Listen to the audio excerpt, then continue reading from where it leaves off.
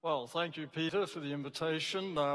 This is the third of these that I think I've had the pleasure of attending, and as always, it's a very well-organized conference, it seems. So, as Peter said, I'm supposed to be talking about, is there a trend? And the objectives, just very briefly, are to give an update on Adventist Health Study 2, which is kind of a moving target. We're exploring new things all the time, and also to think a little bit more about causality, and at the end, a little bit about the role of religion. So Adventist Health Study 2 is mainly a study of diet and chronic disease. That is what we do here. And I'm going to have about 30 slides of information that I want to pass by very quickly, not focusing on the details, but looking at the broad trends. So this is going to require a little bit of integration, some mental work. But I think this early in the morning, hopefully the little grey cells are firing enthusiastically. And sorry, Peter, the reference to grey cells might be about as close as I get overtly to talking about the brain, but later we're going to come back to some holistic themes. So why study Adventists? And a lot of you are familiar with this, but you know, no smoking, no alcohol, or very little alcohol. And that's very useful epidemiologically because these otherwise tend to confound results when we're looking at diet. And it's very important, and one thing that people often don't realize, in the United States at least, one of the most attractive things epidemiologically is the very wide spectrum of dietary habits. We have all the way from vegans, as we'll talk about, through to people who eat a diet that's fairly close to the traditional American diet. And that really has a bunch of technical advantages when you have this wide range. And one of the things that we're sometimes criticized a little bit is for the atypical people in our population, those that don't eat like the average American. And of course, we have many of those in the Adventist population. But actually, that's a great advantage, because if you only study people with traditional diets, that's all you can investigate. And it's partly the atypical character of this population that's a big advantage for innovative dietary exploration. We couldn't have found out about nuts and heart disease, which I'm going to talk about, if we hadn't had a bunch of people that were eating a lot of nuts. We couldn't talk much about dairy in the same way unless we had people that ate virtually no dairy as a comparison group. And it turns out that AHS2 is the largest study of vegetarians and particularly vegans in the world. So I'm going to take three broad perspectives this morning. First of all, I'm going to talk about 3 or 4 foods that look like at that level of organization, just individual foods may be important for chronic disease. And they're nuts and meat, red meat, and also dairy, in relation to both cardiovascular disease and also cancers, some cancers. And this is a interesting slide here. Let's see if I can use my pointer a little bit. You can see here, actually that doesn't seem to work. I'll turn around. You can see here that at the younger ages that there's fairly good evidence that this group here, which are those that are eating more of meat protein, red meat protein, have a much higher risk, almost double the risk as compared to people who are eating very little meat protein, because this is a slide where we were able to put people into categories of their protein consumptions of various sorts. And we adjusted for the effects of dietary fats, so we're focusing on the protein, not the fats in the meat, and later on in the nuts. And so you can see that at least in the younger people, those that were eating more meat protein had a much higher risk. And in the middle-aged people, that was also true. You can see it kicks up here again. But isn't it interesting, as you get older, there didn't seem to be nearly as much difference. And by the time you get to greater than 85, we didn't see much effect at all. So that's something, isn't it, that we could spend a lot of time and unpack further, that it seems to be particularly premature events at the younger ages that these dietary factors are preventing. Then we looked also at a way of looking at people who ate more or less protein from nuts and seeds. And that's what this slide is. And you can see here the same kind of thing, except the younger people are getting a big advantage because, see, they have a lower risk if they eat more of these things. True of middle-aged people, but it kind of all disappears as you get older. So it looks like for cardiovascular disease, at least, probably not cancer, probably not for total mortality, that it's the way you conduct your life dietetically, at least, in those younger and middle-aged years, which has the greatest impact. Here we look at something which is now well established in the medical community, the effect of processed red meat, sausage, bacon, things like this, on risk of colorectal cancer. This is unpublished work, and it turns out that the WHO has made recommendations, and based on their analyses of a number of studies, that suggest that when you eat a sausage a day, that's about 50 grams of processed meat, your risk of colorectal cancer goes up by about 18%.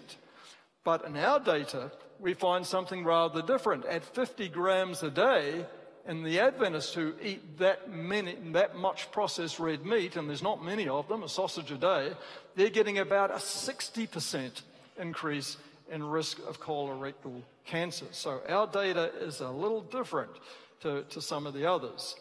I now want to turn, so I've looked at nuts and I've looked at red meat from a couple of different perspectives. I want to now turn to look at calcium and dairy. And you can see that when we grouped people into high and low categories of calcium consumption and then looked at this outcome of colon cancer particularly, that you can see here that those that were eating more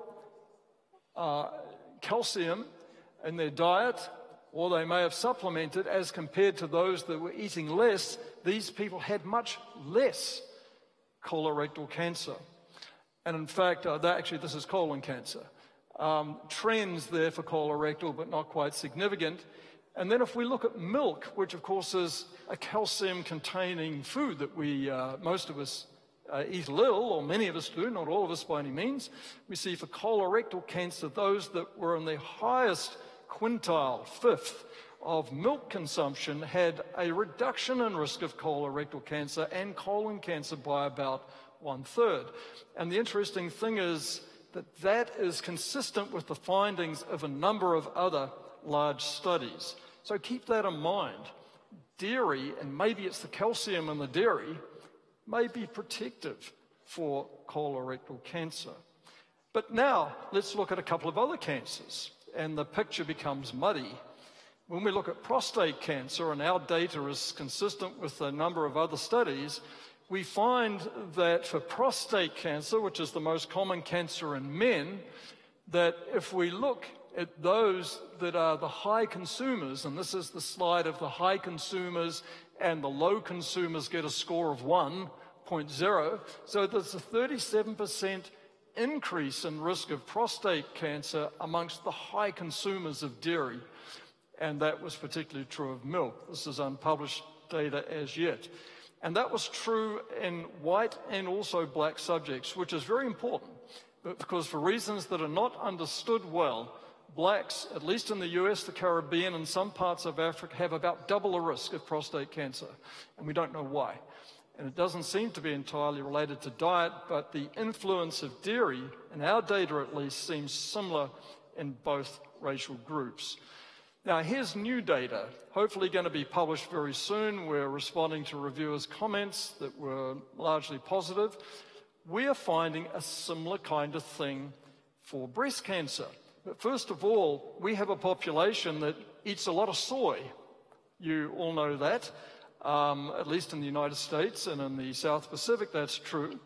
And so one could investigate the influence, impact of soy consumption on breast cancer.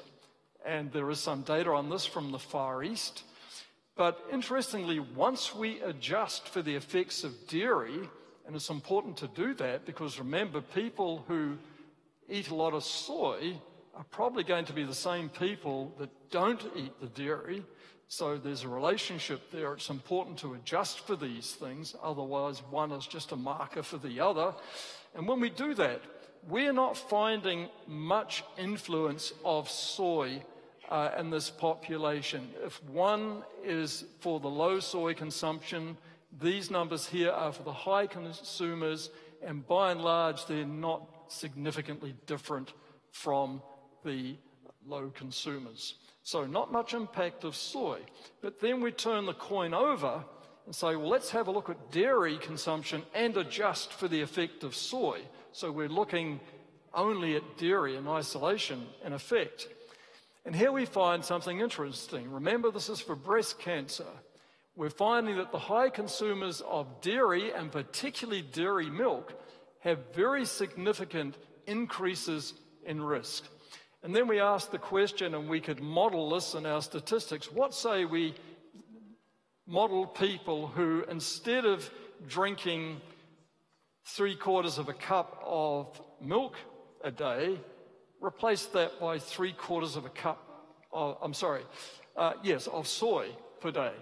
And we find that when we do that, there's a big reduction in risk. And you might say, that means soy milk's pretty good. But no, it appears it's the absence of the dairy milk that's actually important. So this is an interesting finding. Were you aware that 75% of the dairy cows are pregnant when we get their milk? And of course, by definition, they're lactating. Was that, say, about 6 steroids in the milk, potentially? I'm going to pass over that. So let's step back a bit. We know that vegetarian Adventists eat more nuts, they eat less dairy, and they eat no red meat by definition. So therefore, we would reasonably predict some differences in the health experience comparing vegetarian and non-vegetarian Adventists. And we can view this as a natural experiment in our midst. And so let's have a look at the data and see how that pans out. Now, we must bear in mind that this is actually a hard comparison because our non-vegetarian Adventists are low meat, on average only about 3 ounces a day, total red and white. So comparing our non-vegetarians to our vegetarians, they're not so different, and yet we still find differences.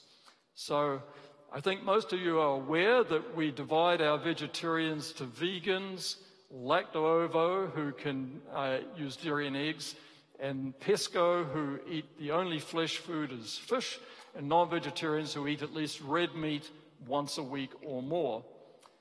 I'm going to pass that. So let's look at these different kinds of vegetarians. And I'm going to pass over this very quickly because many of you will have seen this slide before. But if we look here at body weight, we're moving here on the left from low animal products. These are the vegans, lacto-ovos, pescos, non-vegetarians. Always we're moving from vegans to non-vegetarians. Notice whether we look at body weight, whether we look at currently treated for hypertension, currently treated for diabetes, currently treated for blood cholesterol, the pattern almost gets boring, doesn't it? It's very clear that the non-vegetarians are not doing as well. If we look at measures of inflammation in the body, like C-reactive protein, CRP, the same pattern. If we look at mean fasting insulin, you can see that the non-vegetarians stand out as significantly higher levels than the vegetarians, each of those patterns of vegetarian. Now, again, in interest of time, I'm not going to dwell on this, but this is a slide that looks at our African-American study participants, and we had about 25,000 of you. And what we see here is a look at a whole bunch of risk factors where we give one as a yes for being hypertensive, one as being non-vegetarian, and here is the score for vegetarians. So in these African American members, there was a 44% reduction in risk if they were vegetarian. And going down this list here, you can see that nearly all these numbers are less than the 1.0, which is the score for the non-vegetarians. So again, it seems like things are very similar whether you're black or white in some of these respects that we have been studying. Now, how about comparing the vegetarian, non-vegetarian divide in terms of disease events, total mortality? And this again is a hard comparison, let me remind you, because our non-vegetarian Adventists here, these are all Adventists, get a score of 1, and they are not so different to the vegetarian Adventists in the way they eat, actually, but we still see about a 12% reduction, which is significant overall, a little bit more in the males than the women. If we turn now to coronary heart disease mortality, it's more like a 20% reduction for the vegetarians, again, more in the males than the females. When we look at cancers, some of the common cancers, let me just explain this curve. These are people that were all free of colon cancer when they were aged 40, but by the time, using a life table approach, at the end of their life, about 8% of them, see 92% survived free of colon cancer, about 8% would have got colon cancer. But notice this curve out here moved to the right is for the vegetarians. So they are surviving longer than the non-vegetarian Adventists free of colon cancer. Here's an exactly similar slide, a survival curve for breast cancer, but this time we've divided it to the non-vegetarians, which are red, and this line out here, which looks a little different, they're surviving free of breast cancer longer, is the vegans. And that was not quite statistically significant. Now we need to redo this because we have more than twice as many cases. And I think that will still continue to be the case. So in this natural experiment, the vegetarians versus the non-vegetarians, we found just what we may have predicted. The vegetarian Adventists were nearly always doing better than the non-vegetarians. Well, we know that the US population can be divided in a similar kind of way to Adventists and non-Adventists.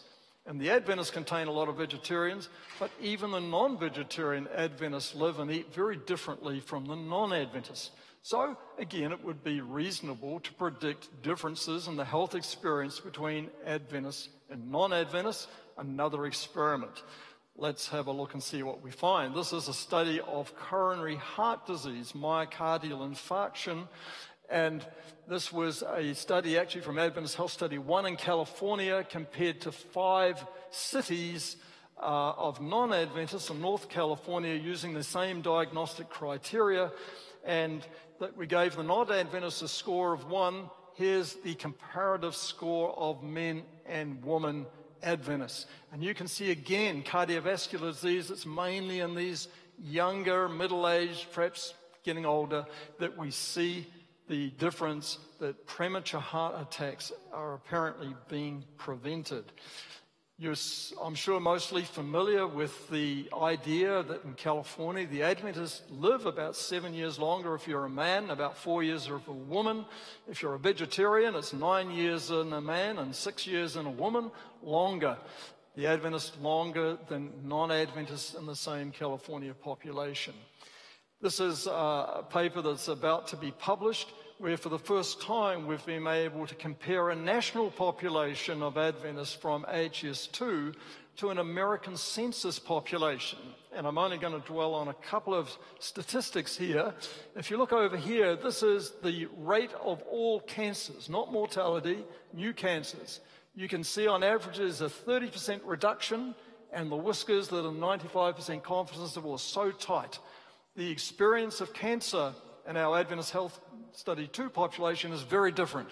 And this is adjusting, by the way, for smoking. In fact, we only included non-current smokers in the census population. We had that information. And so a big difference, we adjusted for education. We look out here, this is total mortality, and we've got a 30% reduction. And again, it's hugely, hugely significant. Something important is going on. If we take the same perspective now and compare our black Adventists across the nation with the black census population of non-Adventists, and again, just focusing on all cancer and mortality, look at those perspectives. Our black members are gaining the same advantage as compared to other blacks in this same population in the United States. So again, in this natural experiment, we found just what we had predicted. The Adventists do much better even adjusting for these things. Now, in this day and age, it becomes important for us to think about causality. Association, even though it can be highly suggestive of causality, never really proves it. In fact, causality is a very difficult thing to prove. But we need to start thinking about mechanisms and molecules and cells. And we're just starting along this. We're starting to cooperate much more with our basic science colleagues. But this slide is a recently published paper from Adventist Health Study 2, which is very interesting. You know, it's been said that we are what we eat. Well, that turns out to be really the case. Our vegetarian Adventists, their bodily makeup is different to the non-vegetarians. We're finding in their blood, for instance, that the non-vegetarians, which are non-vegetarians are the red, and these are the vegans and the lactose and the pescos, that their levels of carotenoids in the blood are quite different. The levels of isoflavones that largely come from soy products, quite different. And also the total omega-3 fatty acids, this is in their adipose tissue, mainly linolenic in this case, are quite different. Enterolactone is a lignone that has antioxidant and cell signaling properties. And 1-methylhistidine is an amino acid derivative which measures how much animal meat one has been eating. And of course, we see these big differences that we might have hoped to see. Now, we also took little nubbins of fat from under the skin of these people, 1,000 people. We actually paid them a little bit to do that, amongst other things. And they were a random group of our study subjects. And without going into each of these fatty acids across the bottom here, you can again see that their adipose tissue, in vegans particularly, but also other vegetarians, is different in makeup to that of our non-vegetarian Adventists. This is very preliminary work, unpublished, but Dr. Rees yesterday made mention of DNA methylation and gene expression, which is very important. And what we're finding here is that in the promoter areas of genes, places where they can be methylated, but in the region of the gene particularly that seems to be the controlling area of the DNA, we call these promoter regions, and many of them are what we call CPG islands, that there are thousands of these sites that are more methylated in the vegans than the non-vegetarian Adventists. We don't fully understand the implications of that yet. If they're, did I say more methylated? They're less methylated in the vegans than the non-vegetarians. And that typically tends to prevent silencing of genes. And that can work both ways. And so we're still unpacking that. But it's clear that things are different biologically, and that's very important to know. So what can we say about causality? And I'm going to pass over this very quickly. We need to be very concerned about the validity of our data. We need to be concerned about covariate adjustment. And there are various criteria that one can use for causality. And again, I don't have time to go through those, but just make the point that the consistency of our data, whether we look and think about foods, whether we think about the dietary patterns, the kinds of vegetarians, or we think about a whole subculture, Adventists, the results are consistent. Other big studies of vegetarians are showing data which is very similar in most respects. We find quite strong associations. Vegetarians or Adventists are at an advantage that's not 5% or 6%, but it's 20% and 40%. And moreover, we're starting to get interested in mechanisms. Well, now, we have also published a little work, not me personally, I'm not the expert on this, on how religiosity might impact health. We had some questions on this, and it appears that positive spirituality, whether we measure that by positive religious coping or intrinsic religiosity or having spiritual meaning to one's life, that you have a feeling that you're making an impact in society and your church, that these do have effects. Adventists who score higher on these things have fewer depressive feelings, less negative emotionality, and scored on quality of life and measures, they have increased well-being. So it seems like the more religious and involved Adventists, because of their religion, are more interested in personal health, they're better educated about lifestyle, they often have much more social support for change and maintenance coming from family and friends, and moreover, they have access to better culinary skills and have higher expectations about their diet. So I'm convinced that our religious beliefs and the value system that instills are central to our success as an organization in promoting health. So in concluding, compared to non-Adventists, Adventists are on average obviously at much lower risk. They have less cancer, heart disease, they live longer. Within the Adventist population, those that subscribe to variants of plant-based diets seem to have much lower rates of many of these chronic diseases, true and black and white Adventists in this country at least. To date, we've found no disease endpoints where the vegetarians clearly do worse. Maybe they exist.